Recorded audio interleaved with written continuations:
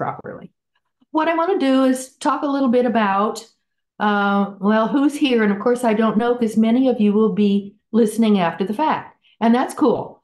I do like to know where you're from in terms of if you live west of the five, you're coastal, and that's a particular climate zone all in and of itself. People east of the five really will have an easier time with citrus. Those west of the five will have a few problems, and I'll be talking about them. I want to look at citrus from the top down. I want to talk about care. I'll have to mention water because it's important. It's still an issue, and it's important to the citrus. We'll step into the kitchen. We'll talk a little about pests. And then I hope to answer the question, should you run out and buy one? And you'll note the picture here that almost all of these things are from my garden. That's an orange tree that came with a house. I don't even know what it was. It's not a navel, but it's quite productive and it's lolling all over my back garage. So it looks pretty in the garden. What to get? Well, there's only 900 plus. I mean, what a problem. Think about what to eat. Think about what you like and what you might cook with if you had it available. And don't just think eating fresh fruit. You can put it in a marinade dressing. You can make preserves. You can make candies. There are a lot of things. You can even mainline it, and I'll mention that. You also want to think about your garden. What's the style of your garden and where might a citrus look great? Because they are very pretty when they are in bloom and when they are in fruit.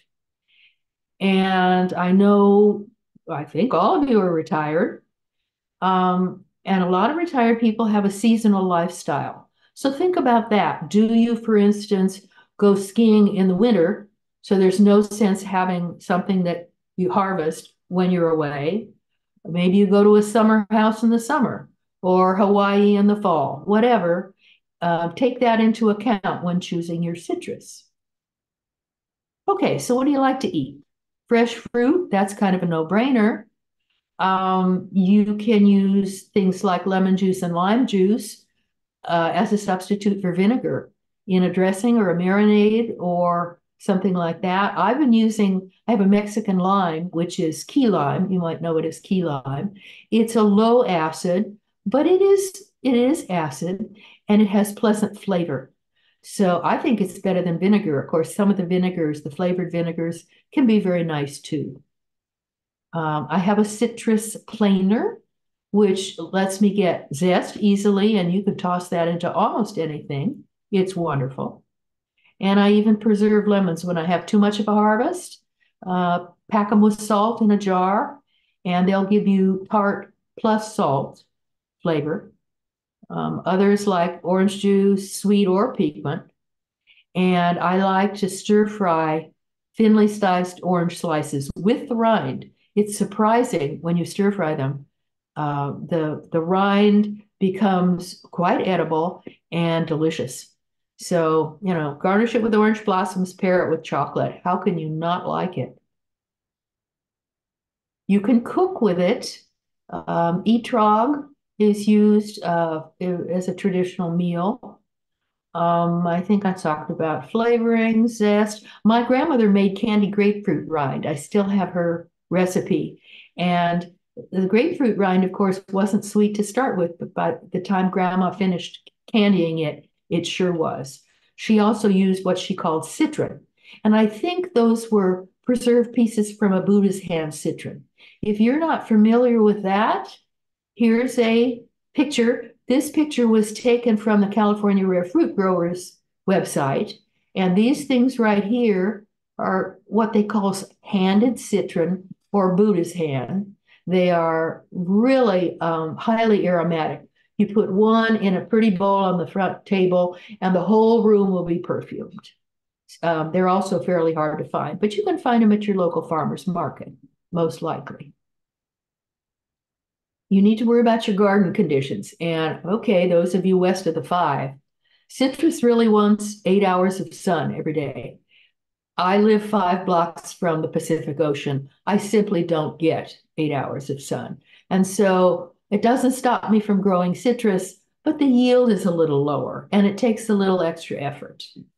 If you have a south-facing stone wall, if you plant right in front of that, the heat will come in, the sun will come in when it does come in and heat the stone wall, which will slowly radiate its heat back out in the evening and overnight. And so that will basically coax the citrus a little further with a little extra heat. There's dark stone mulch. That I think it was a UCLA professor, Diamond, who wrote Guns, Germs, and Steel and talked about some of the native tribes in New Guinea they lived in a very coastal, very challenging environment for growing things, but they had lots of black volcanic rock. And they used it as a mulch. And just like a stone wall, it will heat up during the day and then release its heat in the evening and at night. So again, you can fool the plants into thinking it's a little warmer than it is. You can also choose an early variety, and I'm going to be talking about that. Also, and this is one thing I did I had a grapefruit, it came with a house, and I had the hardest time ripening it because I don't have a lot of heat, and grapefruit really wants heat. And I talked with the master gardener and advisor, and he said, well, Cindy, just leave it on the tree longer. Because what happens is there are a whole lot of flavor components. The sugars will build with heat. You're not getting much heat. The fruit naturally has acids, but if you leave the fruit on the tree, the acid will drop. And hopefully you wait long enough until the acid and the sugars kind of balance, and that's when you harvest it. In the coastal environment, you're still missing some of the flavor components, but it's certainly edible grapefruit. Don't bother to try the after harvest ripening. Once you pull it off the tree, that's what it is. I kind of get a bang out of this chart. We are different here. You know, we've been growing commercial citrus since the 49ers. That's one of the ways people made money during the gold rush of 1849. And in fact, they made more providing food for the miners than the miners ever got from the gold that they dug out. But that means we've been doing this about 175 years. So we know quite a bit about what it takes to make productive citrus. And I'm going to tell you that too. Okay, drainage is important. If you have heavy soil, you may need to use a raised bed because if you plant citrus in wet, soggy soil or a place where it remains wet and soggy, you're going to struggle with root rot, which is Phytophthora, and that'll eventually kill the tree. I think it's kind of curious that natives in the Southwest use something that's basically sunken beds. If you dig, like imagine an alluvial fan, the water comes down when it does rain, which doesn't happen often. But if you direct a lot of that water to one place and plant in that place, then the plants there will do better because they'll essentially get more water than all the other areas around. So that worked well for them. And yet here we are worrying about too much water rather than too little. You also have to worry about minimum temperatures. I can't tell what your minimum temperatures are. If you're inland, you may get frost and you may have to worry with cold temps. Also, if you're at high elevation. Near the beach, I have never had any frost. And it's funny, my boss asked me to write an article about frost tolerance and how to deal with frost, which I dutifully did. And then she said, okay, Cindy, we need some photos with this. So I knew you could try holiday light strings if you get the old kind that are incandescent, because they put out a bit of heat. Okay, so I had to put together a little tree. The tree on the left, my little kumquat, is in a pot, and I stuck some, I don't know if you could see, there's a cord leading to the pot and holiday light strings. Then I snuck out at night to take a picture, and hey, it was kind of dramatic. So that would have been enough if I'd had frost to keep my citrus warm enough and guard from the frost. Then there's some things you need to think about what you want, how you want things to look, okay? Style of your house and garden. Citrus can almost fit in with anything, and it can be from small to large. It'll get as small as 4 feet. You notice my kumquat in that pot was about 2 feet high. If you put it in a pot, it'll stay a little smaller. A full-size citrus will be 30 feet. And there are ones all the way in between. We'll talk about that.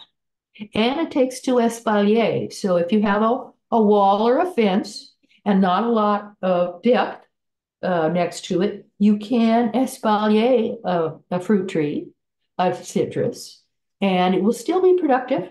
It's a lot more work, but it sure does look pretty. Oh dear. I'm having an attack of seagulls at my window. They're playing with the cats. I'm going to ignore it. Uh, and then I said the seasonal availability. We're going to talk a little bit about harvest schedule and maintenance, and you need to think about that if you're going to be away. Here is a chart. This one came from Tom Delotel, who was a horticulturist in the South Bay. He's now moved to Washington State. He had a nursery for quite a while, and he used to teach at Southwestern College. I took one of his classes there, and I got this handout. And it turns out if you go online and start looking for citrus variety harvest dates, you'll find a number of tables. They don't all agree. But this one is fairly general, and this one is in your handout. I know it's an eye chart, okay? So get it from the handout. You'll find it easier to read. But the nice thing is that you can choose things. Well, in my garden, the earliest is a quichou, which is not on here. It's a mandarin that starts in November. And then I have a gold nugget. Let's see, the quichou went until March this year. That gold nugget there is from March to July. Oh dear, what happened? Wait a minute, hold on. I touched something I shouldn't have touched. The gold nugget is from March to July. I have a Valencia, I think it is. It's not a navel. And that's May to October. And then in November, my quichou starts up again. So I get citrus 12 months of the year. You can do that too with just 3 trees. Not that you need to put in 3, but no matter what time of year you want citrus, you can find one, okay? And like I say, this one's in the handout. The height it's going to achieve, you go to the nursery and you wonder how big it's going to be, depends in part on the cultivar, which kind you choose, the variety. It also depends on the rootstock. There are 3 choices: full size, which will get to 30 feet, semi-dwarf, and dwarf. And the dwarf is the little one, can be kept to 4 feet, or as you saw with my kumquat, I keep it down to about 2 feet and with no trouble at all, because it's in a container, and that'll give you a little extra height reduction. You do have to be careful in the container because you have to pay close attention to irrigation, feeding, and root pruning. Because if you don't give the plant what it needs, it cannot put roots out somewhere else to go find it. It's stuck in the pot. So you do have to be a little more diligent in your care if you're using a pot. Trouble is, there are 2 different systems for dwarfing. I don't know who thought this up. It's probably not too late to shoot whoever it was, but we don't know who it was. I've mentioned the dwarf, semi-dwarf, and full size. That's the original system. Someone came along, probably somebody who didn't have dwarf stock, and said, well, there's double dwarf, dwarf, and full size. So if I say dwarf, do you know how big it's going to get? And the answer is no, you can't tell, okay? You can't tell unless you know the rootstock. And that's something that's on the label of every tree at the nursery. It's not prominent, but it's there around the trunk, and you can tell what it is.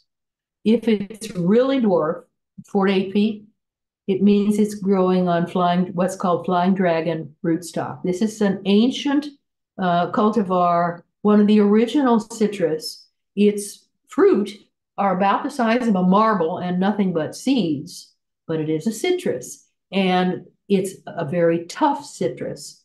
And it's got good thermal properties. In other words, it'll stand fairly cold temperatures and it'll do a number of other things. So good rootstock. If you want the intermediate, that is the either semi-dwarf or what they call dwarf in the new system, that's trifoliate, C35, or Carrizo. So you can read the label and know how big it's going to get. Okay.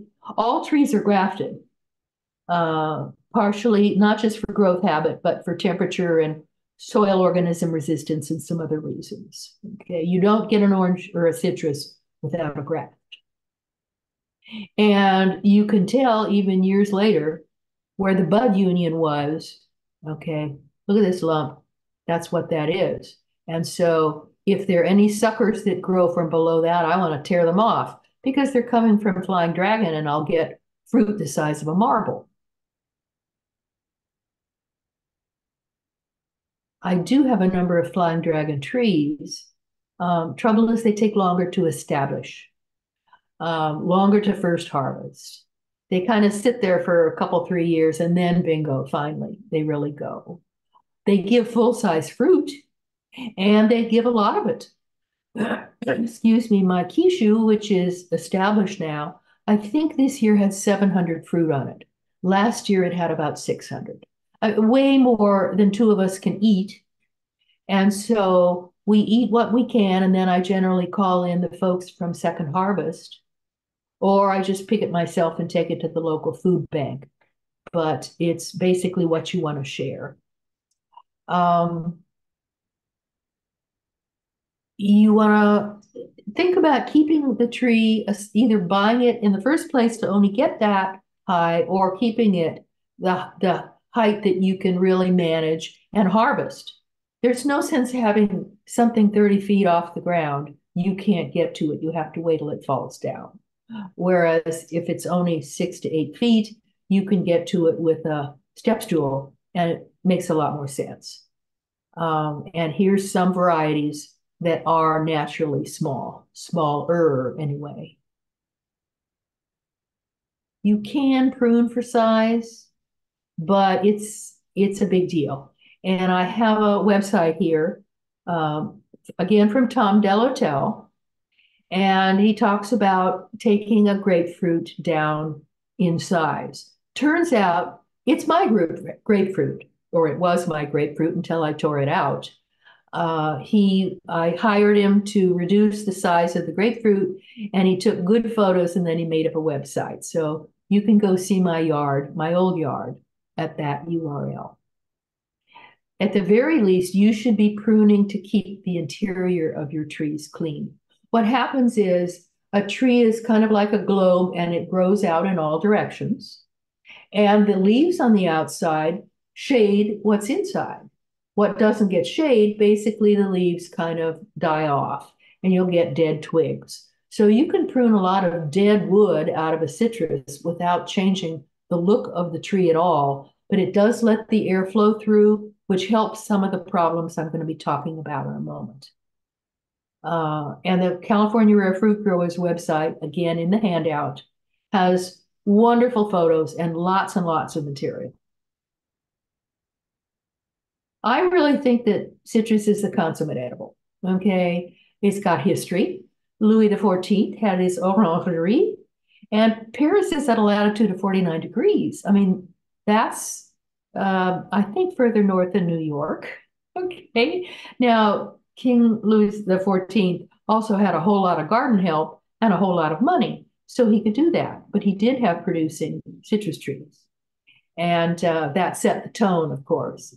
A lot of the old masters show lemons in Buddha's hand citron, perfuming the medieval mansion because it was considered, because these things are perishable and can only be grown where it's hot, to have them in Northern Europe was obviously a show of wealth. You can also think about a row of potted citrus trees with whitewashed trunks. Whitewashing is a technique that you have to use if you prune the trees significantly, because citrus and avocado, by the way, the trunks and branches can be prone to sunburn. And if you prune away all the leaf cover, you'll have sunburn unless you whitewash. It's easy. Take any latex paint, light color, 50-50 with water, paint it on.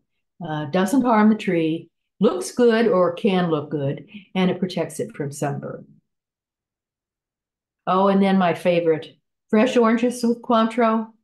Uh, I had this, I was living in Europe in the 60s, and I remember visiting one professor's house, and with great flourish, he brought out some gorgeous looking oranges that had come from Israel, because at that time, that was about the closest places where you could grow it, or one of the places.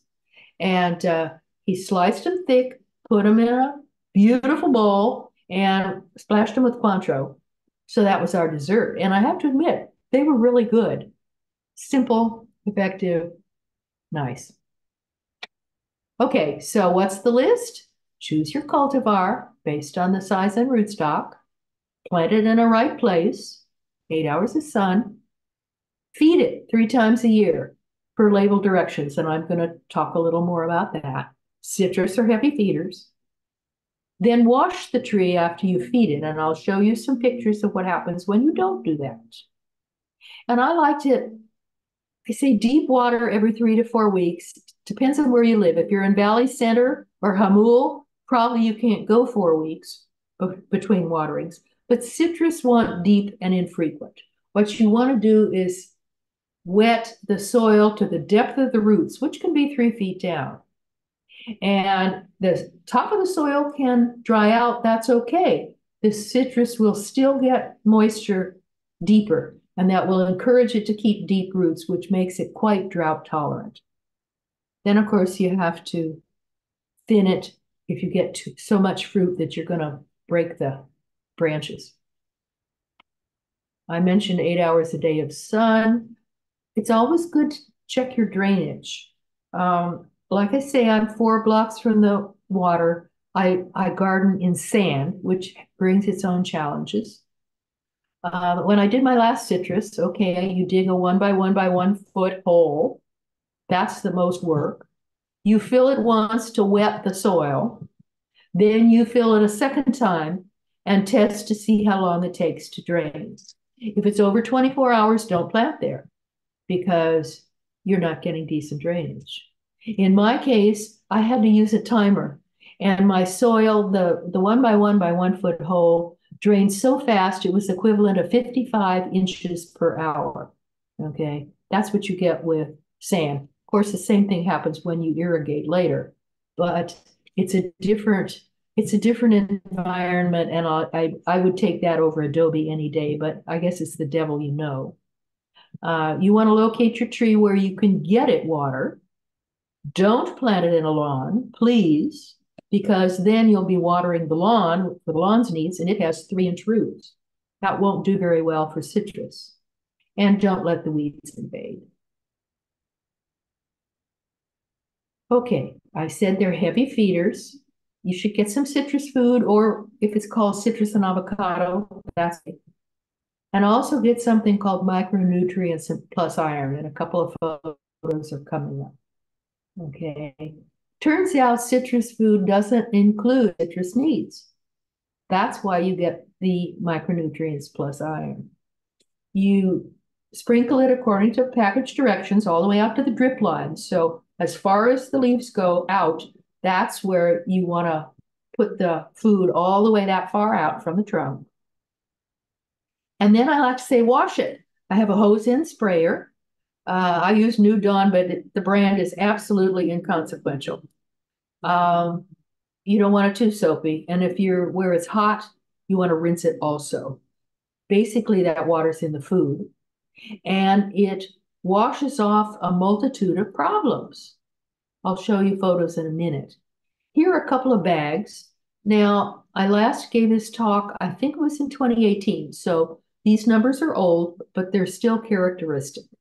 The blue one on the left just says citrus and avocado.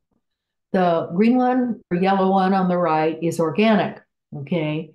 course, we're dealing with minerals here, and minerals are never organic. So what they've done is they've added a little humus, and then they could slap on the organic title. Each bag has a back of bag. I know you can't read it. I've done the hard work for you. Here we go. The blue one is 1448. That's nitrogen, phosphorus, potassium. 1448 are the percentages. You're basically getting the blue bag at $1.06 per pound. The yellow bag, you're getting $1.50 per pound, and per pound has only half the nitrogen. So since you basically want it for nitrogen, you can pay 3 times as much, or you can get the blue bag. All right. And like I say, these prices are a little earlier, but you might want to look at what you're buying versus the cost of it. Really, any citrus food will do, because you're going to make up for what it's missing with one of these.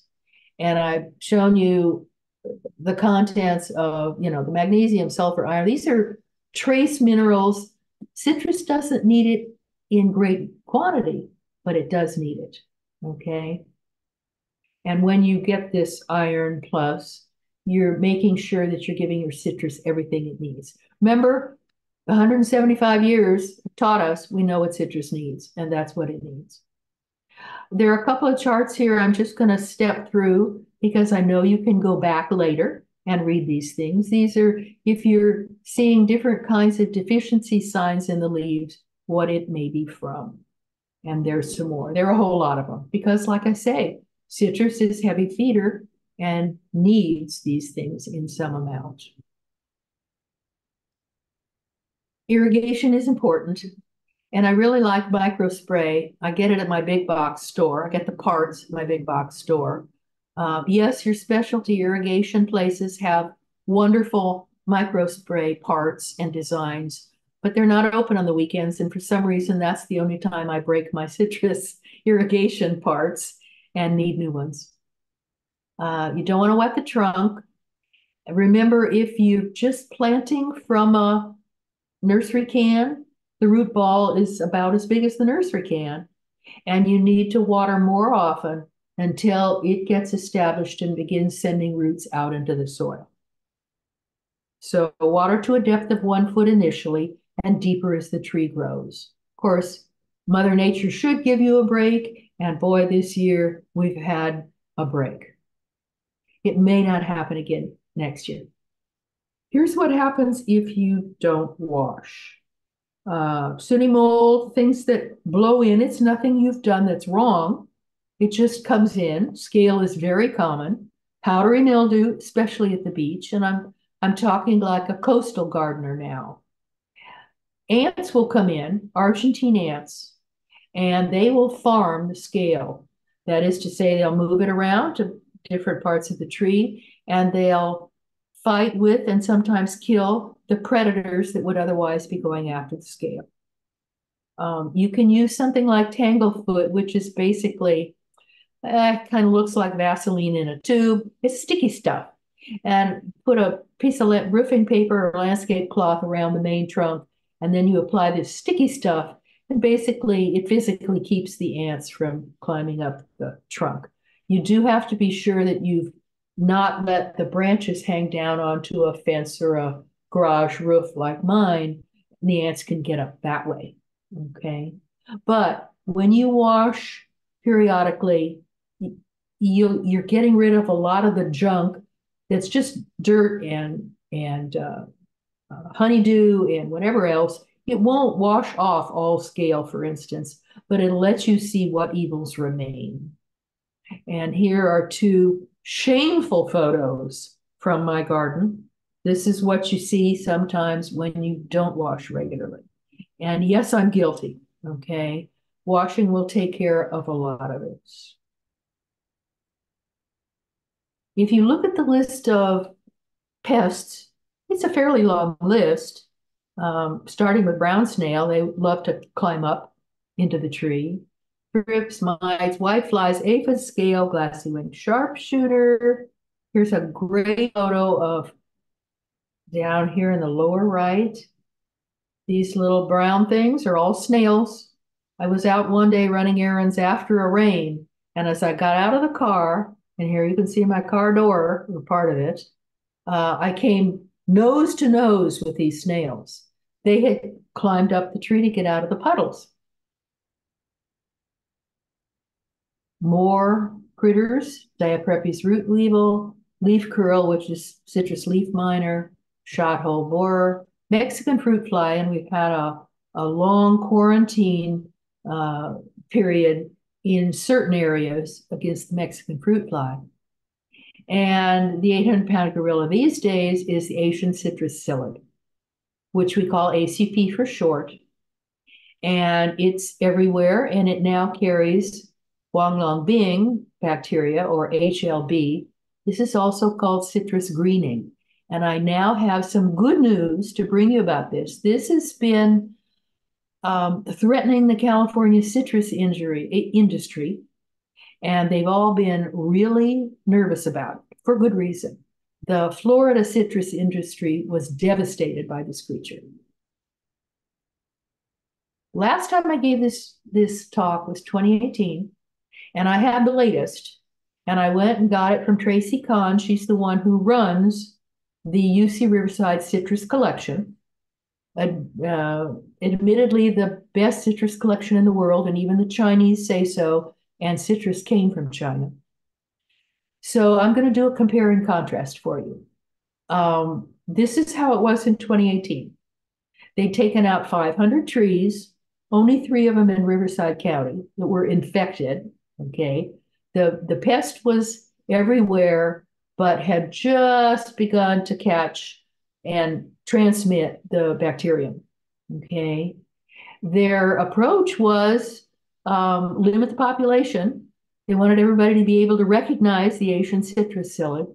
And then they wanted you to treat it, home gardeners to treat it at garden level. And they were recommending imidacloprid, which is a nicotinoid, which is, and that is misspelled, OID. That harms the bees and does a number of other bad things. Okay, but this is what they knew to do. They also cautioned about budwood source. So if you don't plan to graft your citrus yourself, don't worry about that. But Tracy wanted to be, oh, excuse me. Tracy wanted to be sure that everybody was aware of their program to build a cup. And I said, Tracy, what's a cup? Well, it turns out they were basically building a huge enclosure that was guaranteed to be ACP tight. That is to say, to exclude ACPs and to begin to put 2 of every type of citrus in the collection into the cup. A monumental job. She was kind of looking for donations. Okay, this is 2018. Enter Dr. Mark Hodel. He's from UC Riverside. I went to a wonderful lecture that he gave through the UC IPM program last week. So compare and contrast. 6,000 infected trees now, and this is 2024. But now the pest is in retreat.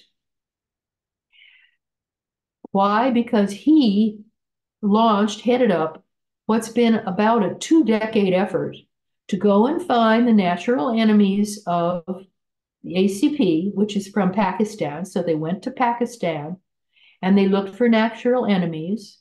They found 2, but one what turned out to be a no-go. The one that was successful is Tamarixia radiata. It's a little critter, a little parasitoid, looks like a little wasp. They identified it. They tested it first for efficacy, then for safety, then introduced it with permits, and it has spread successfully, and it's lowered the ACP population everywhere it's been introduced. In other words, this is classic, it's good science, and it is totally successful. If you are interested, there are links in the handout to his 1-hour presentation. If you're a science type, I highly recommend you go spend the hour and look at the whole story. I'm going to give you the bottom line. So if you're not the science type, fear not. soldier on with me. Okay. One of the things that Hodel said was this thing, this Tamarixia, is better at identifying pest populations than the researchers, which I think is kind of an astonishing admonition. I've uh, pulled some charts from his presentation, three of them, four of them, I think, so bear with me. Here he's talking about how we're a huge citrus producer and have a whole lot at risk. All right. The Asian citrus psyllid was found in the county in 2008, San Diego County, and Wanlongbing was detected, the bacterium, in 2012 in LA County. Okay. They sprayed a whole lot and they spent a whole lot of money. The interesting thing, I think, is that the pair of the psyllid and its bacterium has almost exclusively been found in urban citrus, in other words, home gardens. Why? Probably because people have brought in citrus that was infected. And because we can be pretty sure the growers haven't done that, not wishing to put their harvest and their livelihoods at risk. And of course, there has been a spraying program in the commercial orchards too.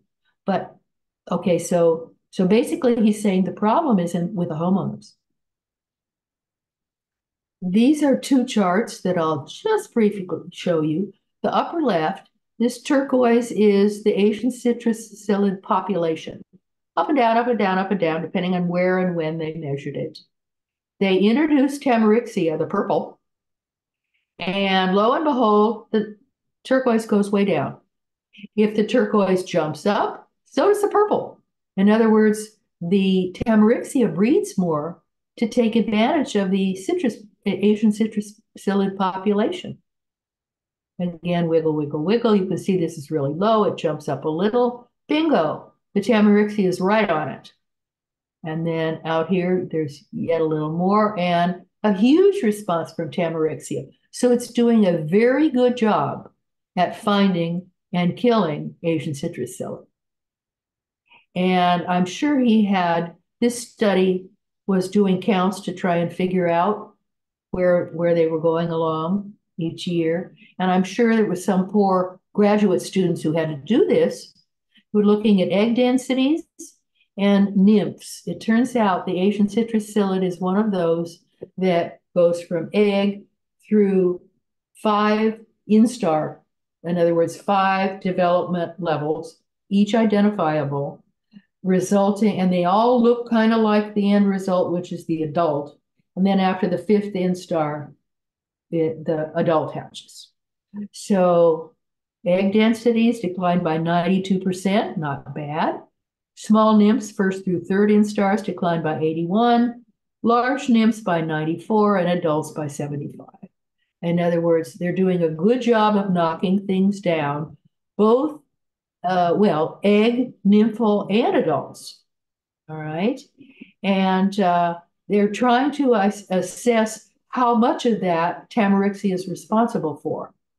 At the same time over here, they noted that where Argentine ants are present in the orchards, there's a way greater density of eggs and nymphs and adults. In other words, the ants have a beneficial effect on the pest. All right. And then they talk about why they can't have measured blah, blah, blah. Like I say, good science looking at, okay, we brought something good about, was it really because of what we did? And when they went to answer that question, honestly, these guys are nuts. They got little bitty cameras with little bitty thumb drives, and in a number of places, they recorded 19,000 hours of videography. They found, some poor grad student had to look at all that. They found 647 kill events. Less than a third of them were from Tamarixia. Almost 2/3 of them were from syrphid larvae, which has been around all along. And about 12% from lacewing larvae. Again, it's been around all along. I'll be darned.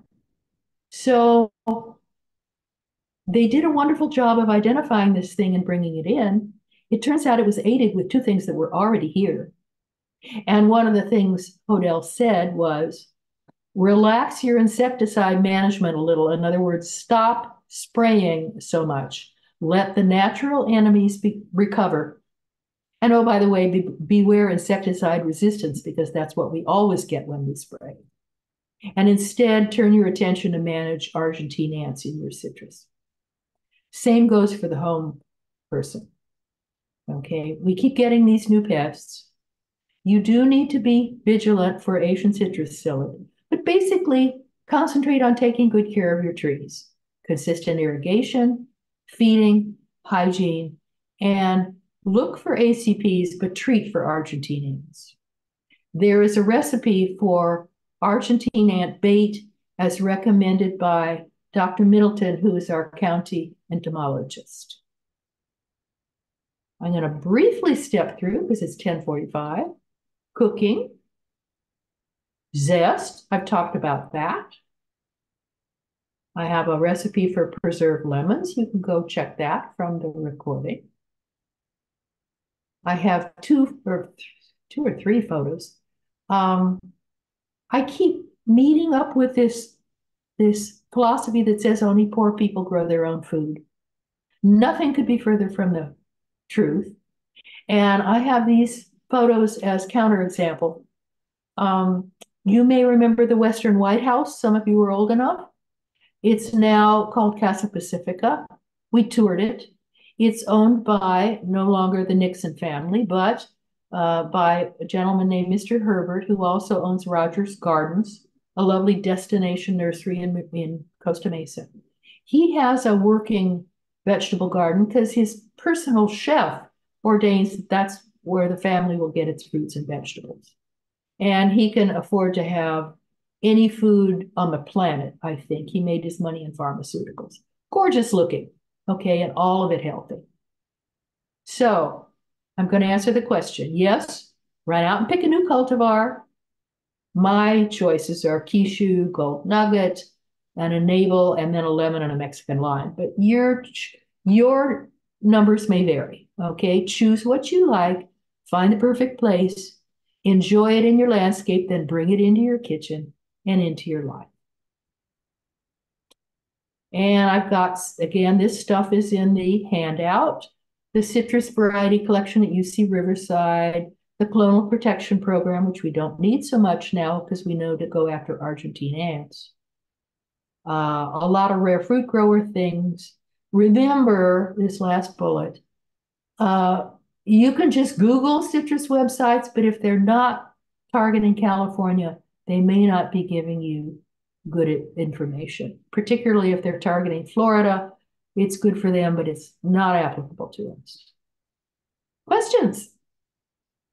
Were you guys, Shirley, and Vanya, were you, do we have anything in chat? We do not. I hope I don't know if I do hope that I answered all their questions. I have a question. Good. Do citrus cross-pollinate? I have a mandarin tangerine in my backyard, and it's maybe 3 feet from my fence, where my neighbor has 3 large lemon trees right up against the fence. So they're very, very close. And I swear my tangerines are not as sweet anymore. And I'm wondering if his lemons are affecting it. But I'm just asking. Shouldn't be, but it is possible. Okay. Um, let's see. I know that citrus trees will occasionally revert a little to their older parentage. And I don't know how much lemon parentage is in your mandarin. Mm-hmm. They will, for instance, get thorns when some of them may not start with thorns. They will be thornless, but they will later develop thorns. So some of that can happen because of what's in the tree. It shouldn't happen, but interesting question, and I need to go do some more research. I owe you an answer. Well, thanks. Yeah, I don't know. I was thinking of covering my tree or something. We do have a lot of questions coming in now. Oh, good. And as we do that, I'm going to step through the 3 pages of the handout just so that they will be part of your recording. So hit me with a question. Okay, so one is, do you have ant recipes? Oh, let's see. Is this? Yes. Here's the second page of the handout. Eric Middleton's recipe for Argentine ant poison. Oh, good. 1/4 sucrose to water and add to that 0.5% boric acid by weight. Easy, low toxicity. You don't want to kill them right off. You want them to take it back to the nest and poison all their buddies. Sounds like a Another, plan. yeah. Okay, and then Nancy would like to know, how do we treat leaf curl? Uh, rinse. Let's see, let's see, what I want to do is go back. Mm. Leaf curl, which is really citrus leaf miner. Almost all the trees, if you go to any nursery, big box or private, whatever, in other words, full service, almost all the trees are infested with citrus leaf miner. And you look at the leaf and you'll find little wiggly tracks in it, in the leaf. It won't kill the tree. It probably won't even affect it hardly at all, unless it's a babe with very few leaves. But it's kind of like grin and bear it. Okay. And And another question, can you explain more about how to wash a tree? well, it's kind of like washing an elephant if it's big, but I have a I have an adjustable hose end sprayer. So it allows me to turn it on the water on or off, and it allows me to affect the mix from very little to quite a lot. And it has a reservoir, and I like to put 50-50 New Dawn in water because New Dawn is so viscous that I can't believe it's not going to gum things up. Just my own peculiar. You can just put any kind of detergent in there. And you want to wash, um, for instance, aphids put out honeydew. And that's why some of the, um, here we go, whoops. Uh, some of these things will go after the honeydew, and the ants in particular will go after the honeydew. Washing the leaves will wash off a lot of the honeydew because it's water based. It's just nothing but a sugar solution, if you will. Um, so you want to try and wash both sides of every leaf. Well, obviously, you're not going to hold the leaf one at a time and wash them. You're just going to well, I walk all the way around the tree and try and do from top to bottom with the hose end sprayer. Because I live at the beach, I very seldom, if ever, have to rinse because it doesn't get hot. So And it then can, about timing, is it okay to wash in full sun or better to wait till later in the day? if you wash in full sun, then rinse, but or wait till later in the day. In other words, you're probably not going to burn the tree, and you don't want to use a whole lot of soap solution. It shouldn't be foaming on the tree. It should just feel soapy to your hand. That makes sense? Hmm. And one person has mushrooms growing on top of the soil under her newly potted kumquat. Interesting. They're in the soil then. What you're seeing is the fruiting bodies. You're not seeing all the mycelia, the roots, if you will, that are into the soil.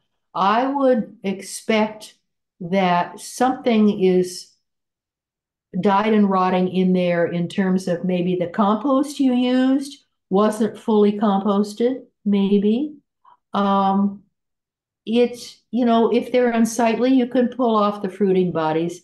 They're not hurting anything. Fungus is good. Okay. Fungus in the soil does a lot of useful things. So, whereas a lot of bacterium are not good, fungus is fine. That Okay. scratch that itch? And then for leaf miner, can you just pick off the leaves that are infected? Is that a solution? No, that'll get rid of some of the leaves, but since it's not doing a lot of harm other than looking kind of crummy, uh, the tree probably needs those leaves to make chlorophyll, you think? So don't be tearing them off if you don't need to. Okay. And you already did answer this question in your talk about the washing. A person was asking what is the ratio of soap and water, and you said 50-50. And yeah, Well, that's what I put in the container, and then I dial my dial to like one or two. So not okay, a lot of it is used. okay. That's it on the questions. Does anybody else want to speak up with a question? Oh my God, I put them all to sleep. I have a question. For like a small lime, for example, grown in a pot, you mentioned something about roots. Do you have to do anything special Oh, over many years? root pruning. Yeah. What will happen over many years, you may notice that the soil level and the tree keeps going down. What you Mhm. want to do, ideally, tip the pot over, tip out the root ball, which will probably be pretty solid. Put some fresh additional soil in the bottom Mm. and then replace the root ball so it's now up to, a couple inches from the top of the where it started Okay. and fresh around the sides. If you have something like a fig, and I put at one point I put two figs in the pot. They are very aggressive. In their case, they filled the pot in the space of a couple years and were looking to get out the hole in the bottom. For them, I tip it out, cut off the outer, say, inch or so, inch or two, depending on how big the pot is, of the roots, and again, repot with fresh soil around the edge. It's a Well, fairly big deal because the pot's pretty heavy. yeah. Now, no, my pot would be way too heavy. I'd have to have a couple people help me. Now, Yeah. the other issue is the hole in the bottom of one of these pots. I had a nicely growing small bearless, I think you call them lime, yeah, Here's in a one. pot. Yeah. It was growing beautifully until the last, not this winter, but last winter when it rained a whole lot and I couldn't get the pot tipped enough. And it filled with water, and gradually my poor plant drowned. And so the to make sure that the hole in the bottom is big enough to drain well, do you have any advice on that? What you're describing is similar to what I had with my pair of figs. They were so aggressive, one put a root down through the hole, Mm, and the root fill the hole. finally got as big as the hole. And I didn't realize till later I observed what you observed. The water was sitting in the top of the pot Yeah, it because became it a couldn't drain, not because it rained so much, but because the hole in the pot was full of a root. I would suggest you see if you could tip your pot just enough to figure out, well, maybe it's too late now. it's much too late now. I have to restart. Okay. Yeah. Okay. Uh, in that case, start with a hard saucer under the pot. A hard saucer, or I've also used, like they have those white plastic cutting boards in the kitchen, and Hmm. you can get ones that are almost 2 by 3. What you want is to deny the plant the ability to put a root through the hole and into the soil. So if it Okay. tries to go through the hole, what it finds is a cutting board, ceramic Something saucer. over the hole, you're saying. Yeah. Yeah, under the Okay. hole, under the hole. Under the hole, Yeah. and maybe even uh, my neighbors was suggesting a kind of this mesh to put over the hole inside the pot. Would that might help as well? That keeps the soil from falling through, and I do that too. Mm. But these plants are pretty aggressive. They want to grow. Remember, they are, if they try and get out of that hole, it's because they want something. more water, more nutrients, or or a fun good time in town. I don't know, but they'll put little roots under your piece of screening, and once they find the hole and find there's water there, down they go. So Mm. that won't. That's not That enough. won't They will necessarily help. outsmart Okay. you. Yeah. Okay. I have one other question while I'm on. I absolutely totally love these Thai grown pomelos, but they not don't seem to be grown here. You get yeah, they have a slightly sweeter flavor than grapefruit, and they're of course much bigger. I love Uh, them. Yeah, yeah.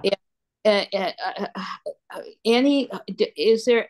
Do, why can't they be grown in California, or why aren't they grown, or what's the issue with them growing in this I environment? think it's only that the market isn't there. And of course, the growers are interested in making money. And so most people don't know what that thing is. It's big and it looks funny, and it's a certain amount of trouble to peel. I know because when it's in season, I always get one or two and let them ripen up and then enjoy them with great ceremony and a big mess. And you It can has, buy them here then. You say there's a season here? yeah, it's seems to me I saw them. We just came from San Luis Obispo County yesterday. I saw them up there. Very often, Sprouts will have a few. Sometimes Trader Joe will have a few. They're not a lot, and I suspect that's because they don't move very fast. But if Okay. you can find a tree, you can grow one.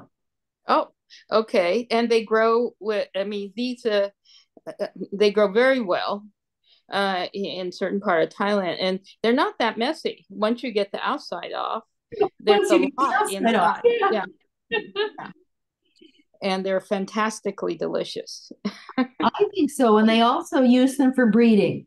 Uh, Oh, well, I can't remember. There's one of the citrus, and I was oh so fond of saying, and one of his parents is pomelo. Hmm. So they So use it. I'm Yeah, assuming you can't grow them in a pot. I'm assuming the tree it would be quite big. Yeah. I'm betting it would be, and I haven't looked for a tree. You might, what is it? Western growers. There are a couple of citrus growers in the Bay Area who will do mail order, and Hmm. they tend to have more flying Variety. dragon rootstock. But it's a little harder to get it by mail and get it, Mhm.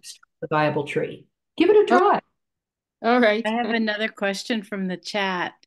Huh? Can you add pure neem oil to the dilute soap and water wash to control aphids? I wouldn't add the two, no, because the neem oil, you want the oil to coat. You want the detergent to break the surface tension um, and wet.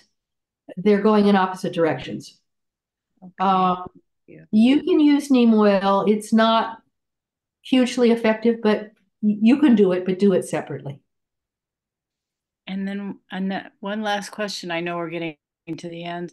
I'm interested in growing a kumquat in a pot like you showed us. Um, do you have a recommendation for the variety I might want to try? I went with Mewa, which is a little sweeter fruit. They all have sweet rinds, but the other Mhm. one, and let's see, oh dear. Let me share my screen real quick. Uh,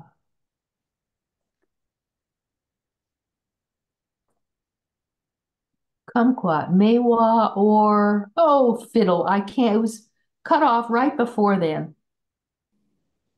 Sweet rind, yeah. And the other one is, let me put my glasses on, slightly tart rind. So I'd say go with a Mewa. Okay. Thank you. Thank you. I've really enjoyed this. I hope I've given you all impetus to just rush out, do a little more research, and get yourself a new citrus. That's so helpful. Thank you. Oh, one last question. What time of year would you spray neem oil if you choose to do that? You can probably do it anytime. Um, a horticultural oil per se is often used on bare root or on bare trees. Citrus, of course, are evergreen and never have a bare tree season, you know. So it doesn't matter. Okay, and one last comment for you. Thank you for your inspiration. Everyone thanks you very much. It was a great session.